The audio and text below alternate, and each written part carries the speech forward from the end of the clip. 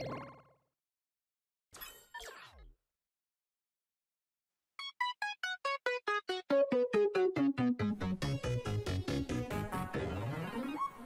we are going to learn about elimination of limits. So, for the limit of a rational function, normally it can be found by direct substitutions.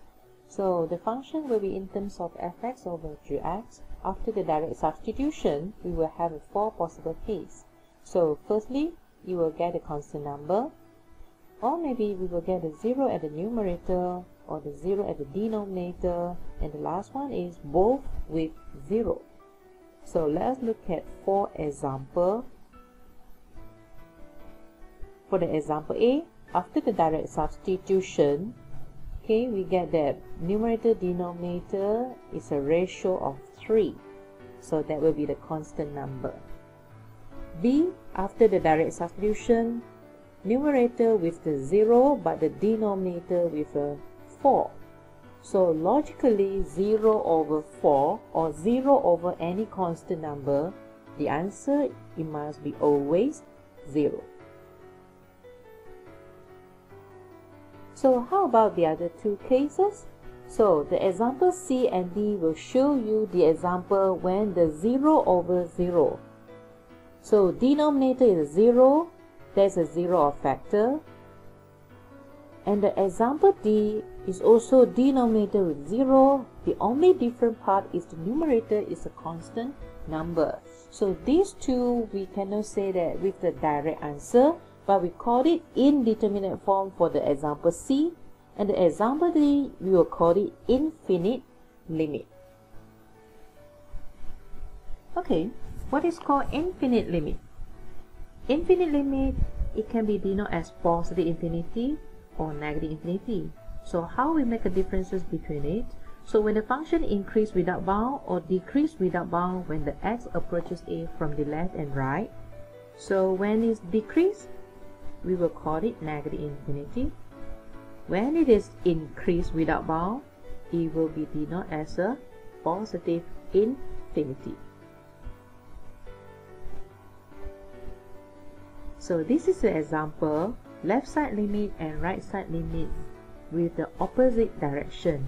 So this is what we call it limit does not exist.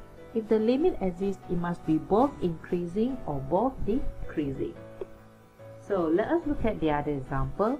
From the calculator, when we key in the value approaches 1 from left or right, we found that the value is increase without bound. So we can conclude that the limit for this function when x approaches 1, it can be positive infinity.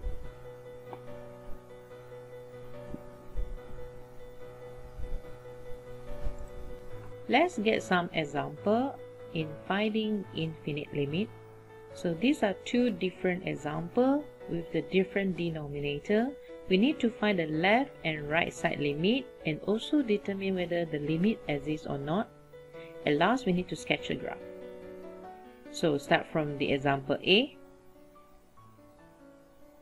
When the x approaches 0 or from left or from right, we know that x squared algebraically is always positive.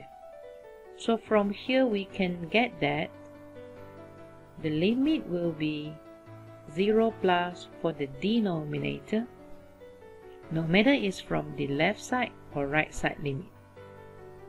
So the overall ratio 1 over 0 plus, we get that both with the positive infinity.